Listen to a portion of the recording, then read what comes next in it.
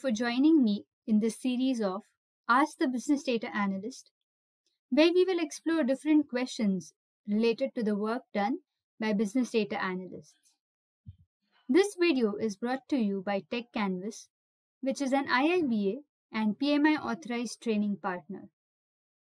Techcanvass offers project management, business analysis, analytics, and domain certification trainings.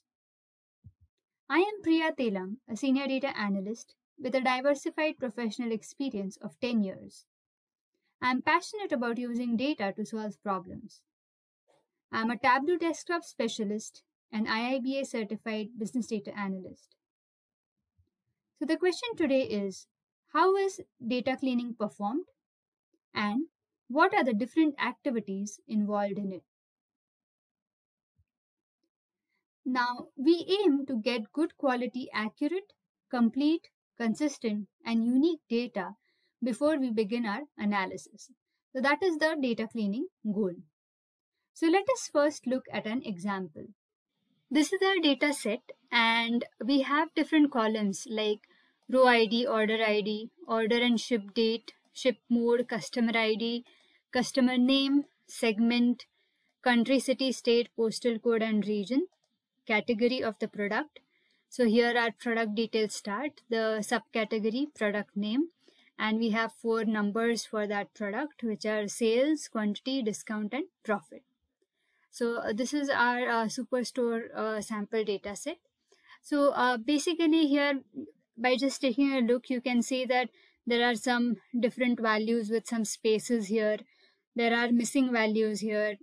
So you can see some missing values here as well. So basically our data needs to be clean and accurate in order to get correct results for our analysis. So before starting any kind of analysis, it is very important to have a clean and accurate data set.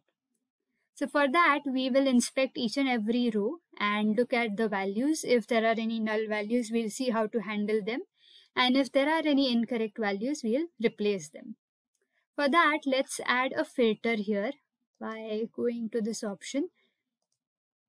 Now, when you click on this arrow, you can see all the possible different values in this column. So as you scroll down, you see that there are no blank values. So this column is good. Let's check order ID. And you can see all values are uniform without any blanks. So this is good. Order date also looks good with all the dates displayed properly and in proper format. Here, ship date, this is a number, right? Here you can see that the format is text. So basically we need to convert this from text to date format. So for that, what we are going to do is we will go ahead and select this, select the data in this entire column. So we can do that using a shortcut of Control, Shift and down arrow. You can see we have selected all values in this column. Right click, format cells. Let's change from text to date. And this is the format that we want. So this is basically month, day and year. So let's go ahead and click OK. So now you can see that the dates are displayed in a proper format, right? Okay, so let's see if there are any blank values. No. So we are good. This column looks good. Let's check ship mode. This looks good as well. And customer ID looks good. Customer name has no blanks. Now segment. This segment, even if you see that the values are shown correctly, you can see that there are some blank spaces in before the actual value starts. So we'll go ahead and clean this column. We'll create a new column, segment final. And here we are going to use a formula, which is a very simple formula. We are going to use trim. So basically to use any formula, you have to add an equal to sign and then the name of the formula. So here you get an option, open bracket, and you can see that you need to add text which needs to be trimmed. So basically trim will remove all trailing spaces, the front spaces as well as the back spaces. So the text should be from this column. So we'll select that and hit enter. And let's click on this plus sign at the right bottom corner of the cell. And when you double click, you can see that the entire column gets filled with the appropriate formula. So you can see how the text is changing from H4 to H12. And you can see how the trailing spaces are removed. So now our segment looks good. Let's go ahead to country. Country looks good. We have data only for United States, and the cities also look good without any blank values. Same is the case for state. Now, postal code. We already know that the text is always left aligned, whereas numbers are always right aligned. Also, you can see that postal code is displayed as text here, which actually should be a number. So let's go ahead, shift control and down arrow and right click, format cells. And this is text, so let's change it to number, and we don't want any decimal places, so let's keep that to 0. And there you go. You can see that postal code has been changed to the proper format. Let's see if it has any blank values. No blank values, so we're good to go. Now region, you can see there are some blank values here.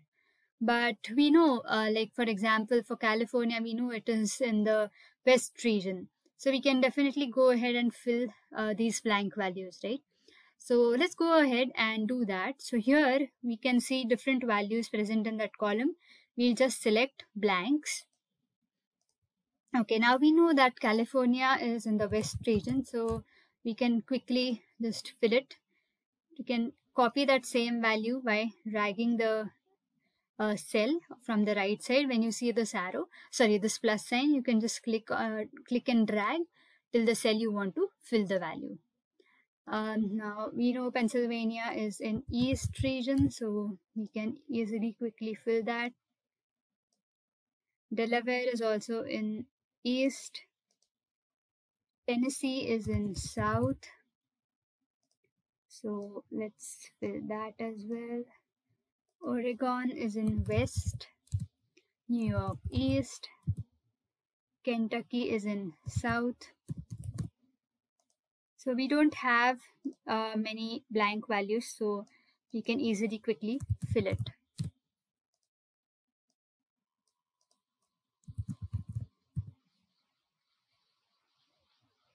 Georgia is in South. Pennsylvania East. New York is also on the East Coast, and Texas is in Central region. Okay, there we go. Let's clear off this filter and select all values. You can see the blank values have disappeared, so there are no blank values now in the region column. That's great. Let's go to category. No blank values. We have data for 3 categories: furniture, office supplies, and technology. So this filter is actually a good tool to look at different values present in that column. Let's go ahead to subcategory. Okay, we have many subcategories, no nulls, so we are good to go. Product name, there are no null values. Okay. Sales, let's check. Oh, for sales, we see there are some blank values. So ideally, let's go ahead and select only the blank values for sales. Now, we can't fill these values. We don't know the sales for these products, right? So basically, we'll have to go ahead and delete these rows because we don't want blank values in our data set for this, right? So let's go ahead, let's select all the rows and hit delete. So now you can see that there are no blank values for sales. There you go, right? Now let's check for quantity. So basically quantity is again showing as text, as you can see here. It should be changed to number. So shift control and down arrow, right click, format cells. Let's change from text to number and remove the decimal places. There you go. You can see quantity has been replaced. The data type for quantity has been changed. Also, we see there are some blank numbers, blanks for discount, right? Let's go ahead and select that. So basically blanks here are indicating that there was no discount. So we can easily replace this by 0. So what we can do is now we'll have to fill these blank cells with 0.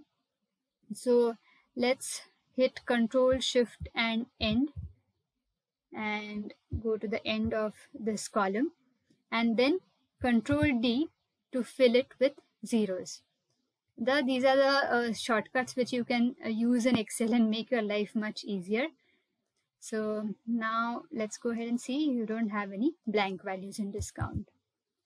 And lastly, let's check for profit.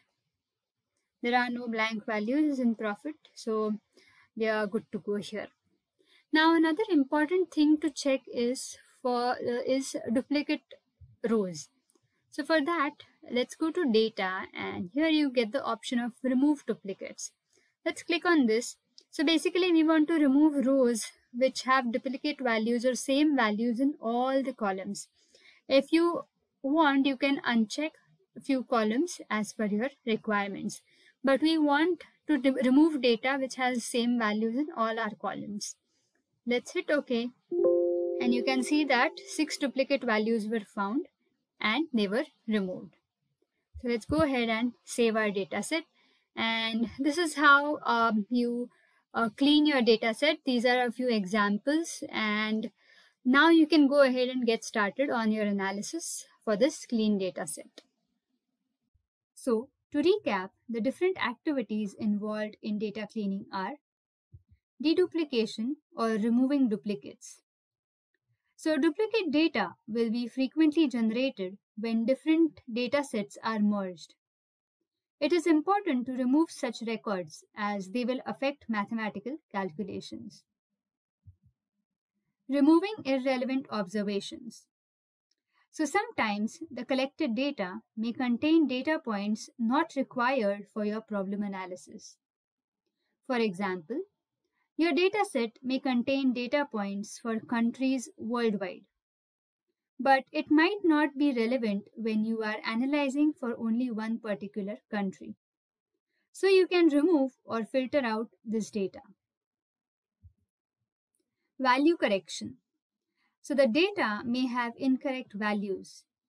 For example, the credit score is recorded as 900, but as per the actual normal range, it should be between 300 to 850.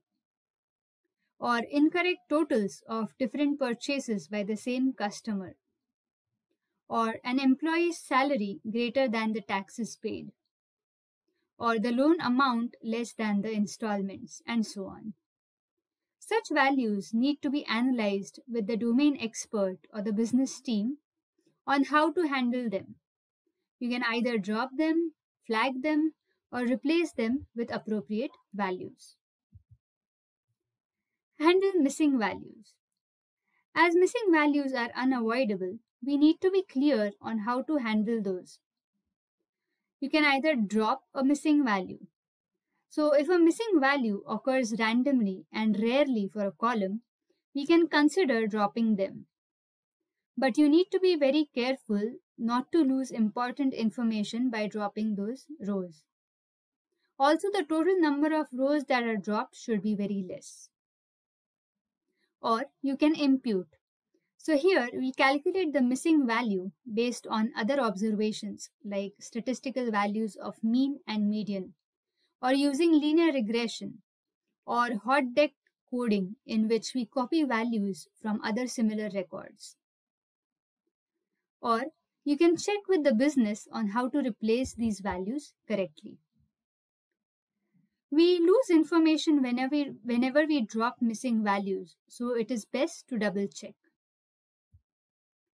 Handle outliers. So outliers are basically anomalies in the data set, extremely small or big values away from the expected range of values. If we find that a few people's reported annual income values are tens of millions, we know they are incorrect. So outliers mislead the training process of the machine learning model and affect the accuracy. But definitely more investigation should be done before removing them, as they may sometimes actually be valid. Fix structural errors. Now, sometimes categories are not labeled consistently, like female, FEM, and F. But ideally, they mean the same, right? And this should be fixed to one particular format. Or removing extra white spaces, padding to make the length consistent, or number of digits after the decimals. All of this comes under fixing the structural errors. Data type conversion. Make sure that numbers are stored as numerical data types, dates as date objects, and so on. If not, data type changes would be needed. So these are a few activities involved in data cleaning. There might be other activities involved as well, and it depends on what data set you are handling.